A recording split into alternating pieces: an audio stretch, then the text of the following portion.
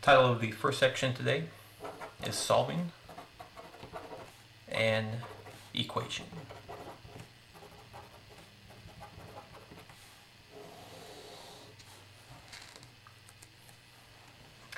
First question, or first equation, is 2x plus 3 equals 13. To solve an equation, we want to do a few steps to get x by itself, so our final answer would be x equals the number. If we have 2x plus 3, to get x by itself, we want to first move numbers away from x to the other side. If we have a plus 3, we can do the opposite of plus 3, which is minus 3, and we'll do that on both sides. The 2x would come down. Plus 3 minus 3 would cancel out, and equals 13 minus 3, which would be 10. And the last step, 2 times x, the opposite of multiplying by 2, would be dividing by 2. And again, we'll do that on both sides of the equations. 2 divided by 2 would cancel out, and the final answer, 10 divided by 2, would be 5. So the answer to the question, x equals 5. Second question, and last question for the section. Negative 3y minus 4 equals negative 24.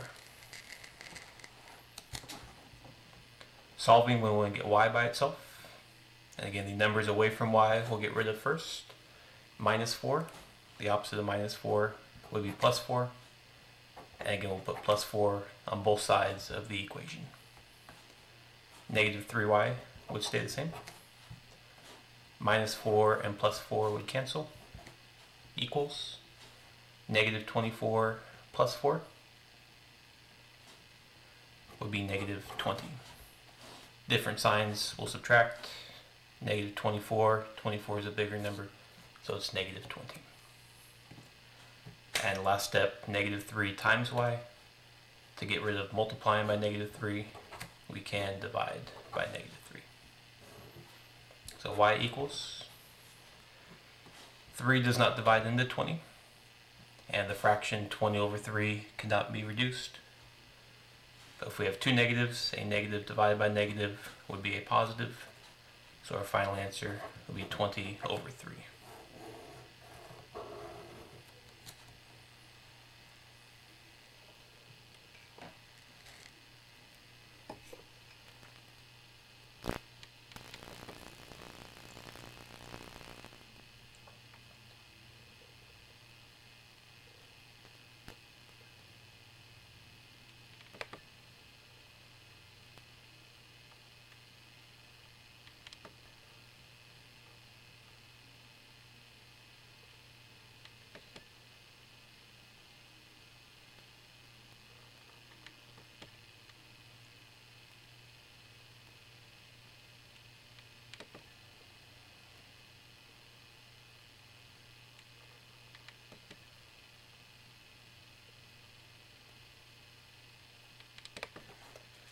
Title of this next section is Solving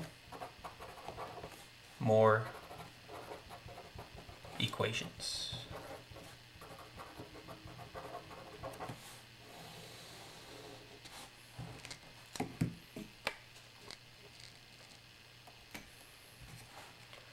First equation we'll solve, 1 plus a over 5 equals negative 1. This equation has a fraction. Again, we'll solve with these same steps. We want to get a by itself, so our final answer would be a equals the number. A again would stay on the left side. We want to get rid of this positive 1. The opposite of positive 1 or adding 1 would be minus 1. 1 minus 1 would cancel out. A over 5 would stay the same.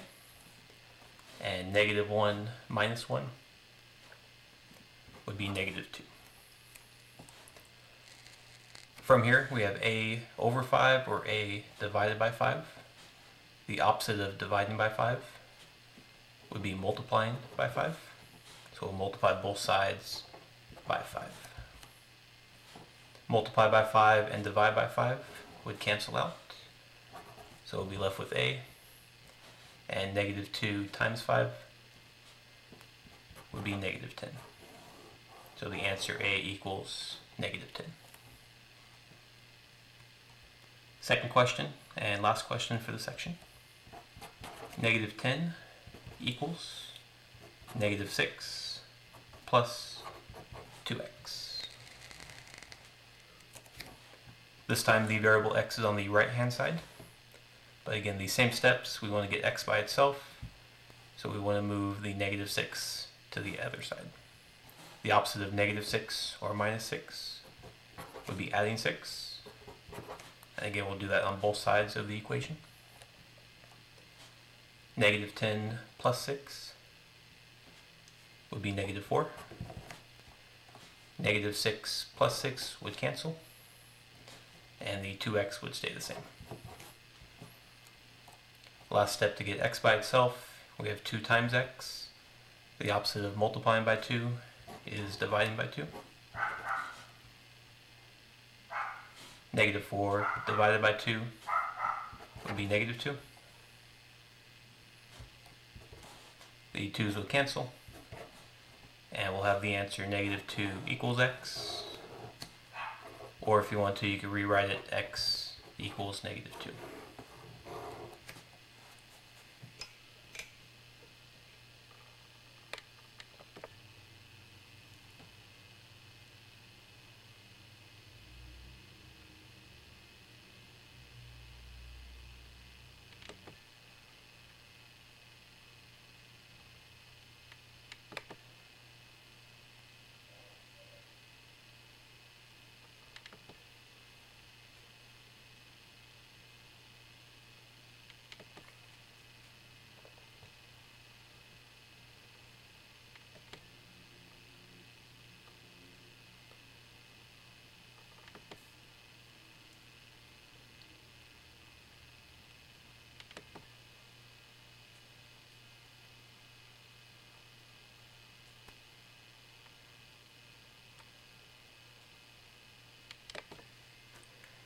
A library doubles the amount of books they have and then adds 4,028 more books.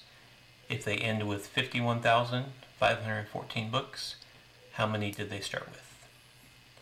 To solve this question, we can write an equation and then solve for the variable. If we're looking for the number of books that they started with, we can let that be x, a variable that we can solve for. At the beginning, they took the amount of books x and they doubled the amount of books. If we double x, that would be 2x, or 2 times x. After they doubled the book, they added 4,028 more books. So to this we can add 4,028. And once they had that, they had a total, or equals, 51,514. So taking the word problem, we can write an equation using a variable like x. Solving this, we can find out what x is, or how many books they started with. Again, we want to get x by itself, so the first step, adding 4,028, we can cancel that by subtracting 4,028 from both sides. 2x would stay the same, and the adding 4,028 minus 4,028 would cancel. And subtracting these numbers, 4 minus 8, we need to borrow from the next number. The 1 we can change to a 0, and the 4 we can change to a 14. So 14 minus 8 would be 6. 0 minus 2, again we'll have to borrow from the next number. The 5 we can change to a 4, and the 0 we can change to a 10. So 10 minus 2 would be 8. 4 minus 0 would be 4. 1 minus 4, again we can borrow from the next number. 11 minus 4 would be 7, and the 4 would come down. So after subtracting, we'd have 47,486, and that's what 2x would be equal to. 47,486. Again, to solve for x, 2 times x, or multiplying by 2. We can divide by 2 to cancel that out. So we'll have x equals, and we have 47,486 divided by 2. To solve that, we can use long division. The top number or numerator we'll put inside the long division sign, 47,486, and the number 2 we're dividing by, or the denominator, goes outside the dividing sign. 2 goes in the 4 2 times, so put that above the 4.